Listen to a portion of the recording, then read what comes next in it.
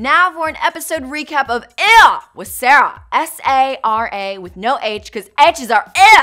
Okay, so yeah, I'm no Jimmy Fallon when it comes to ewing, but last night's episode of Ew with Sara starred Demi Lovato, and the performance was, well, pretty ew. Now don't get me wrong, Demi started out her career on Disney Channel as an actress, then turned musician, so we know she's got acting chops, but something about her acting last night just didn't seem to click with co-star Jimmy Fallon. My take on the whole performance? The acting was lackluster, a bit awkward at times, and lacked energy. But let's get to the good stuff. So of course, Sara and her friend Emily Levinson, aka Demi, talk about boys, kissing boys, and all sorts of ewiness. So when it came time for kissing boys, you won't believe who Demi got her lips on. Demi Lovato totally made out with Ed Sheeran. Doesn't he have a girlfriend and doesn't she have a boyfriend? Survey says, cha!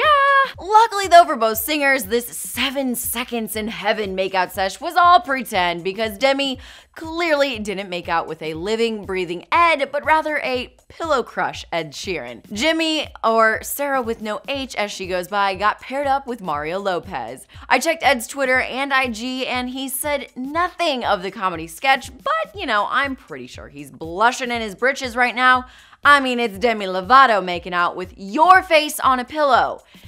Okay, that actually sounds a lot more weird when you say it out loud. Regardless though, Sara and Emily pop off some party poppers and head to the spring fling so they can put their pillow crush kissing to the test.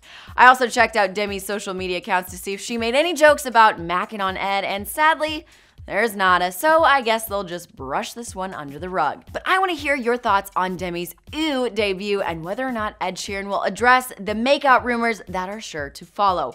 Also, would you agree that Demi's performance wasn't all that stellar? Maybe it was just an off day for her, but let me know your thoughts in the comments below. For more entertainment news, click the boxes and subscribe to Holly Scoop.